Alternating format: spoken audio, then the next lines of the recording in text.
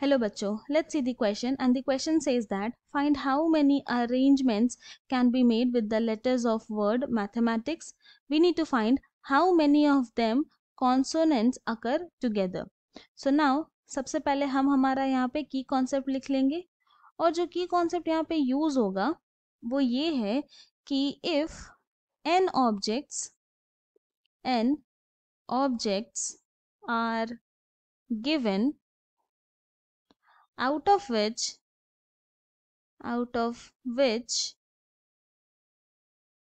p are alike, q are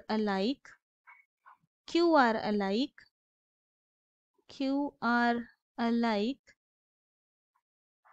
r are alike, then number of permutations, or we can say arrangements, can be calculated as n factorial divided by p factorial multiplied by q factorial multiplied by r factorial. तो इसका क्या मतलब हो गया कि जब n objects given है जिसमें से p एक जैसा है, q एक जैसा है एंड r एक जैसा है, तब हम ये फॉर्मूला यूज करेंगे. और यहाँ पर हम लोग इस तरह से क्यों यूज कर रहे हैं, सो दैट कि यहाँ पर ओवर काउंटिंग ना हो जाए. और हमारे पास यहाँ पर गिवन वर्ड है, ये है मैथमेटिक्स,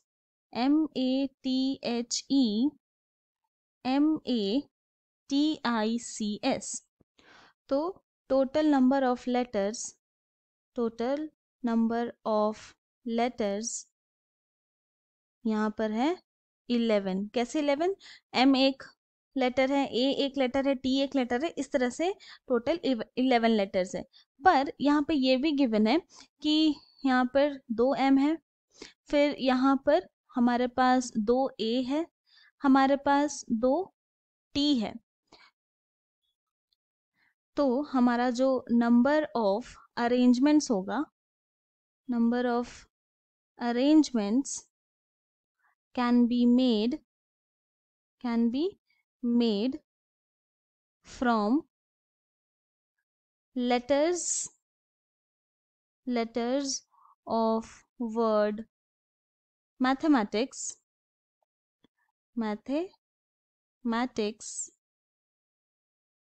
is equal to हो जाएगा 11 factorial divided by 2 factorial multiplied by 2 factorial multiplied by 2 factorial. Therefore हम लोग ये बोल सकते हैं कि the required number of arrangements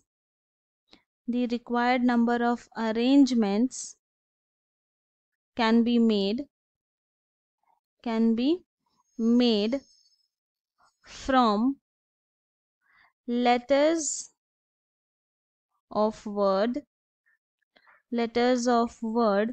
mathematics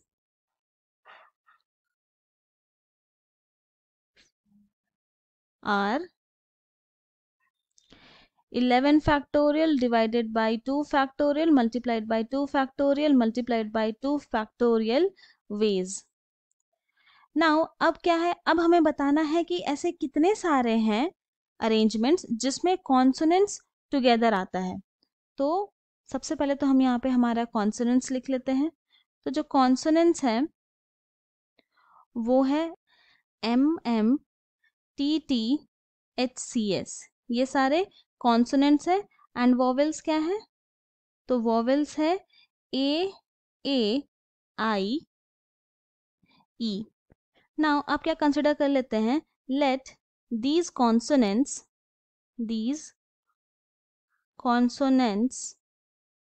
together as one unit.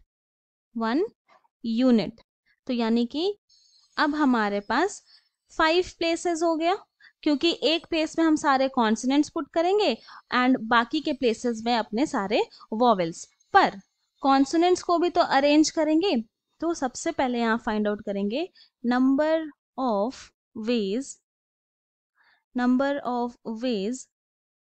consonants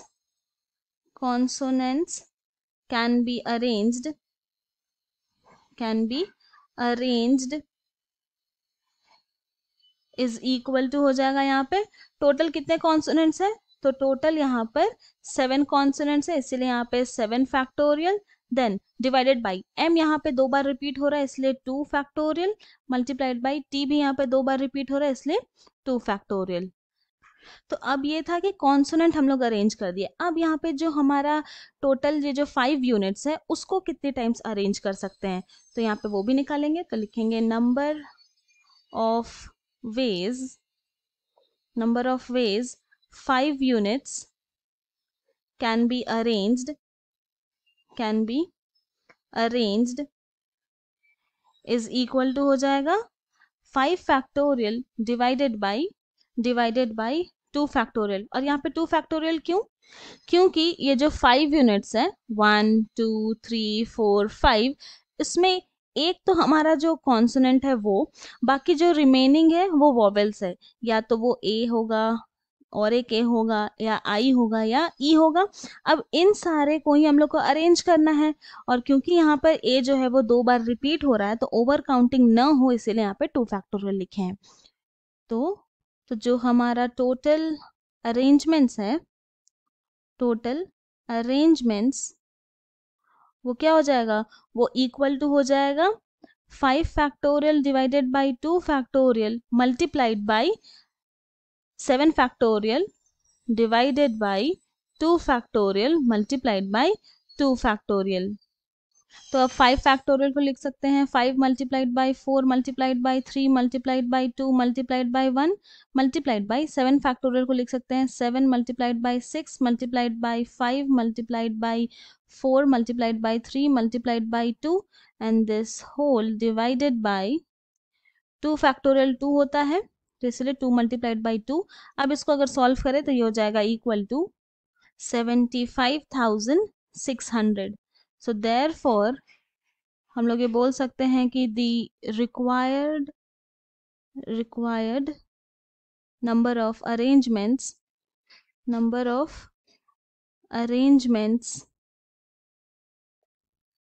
are 75,600 और यही हमारा फाइनल सोल्यूशन है। I hope you have understood it well. Thank you and best of luck.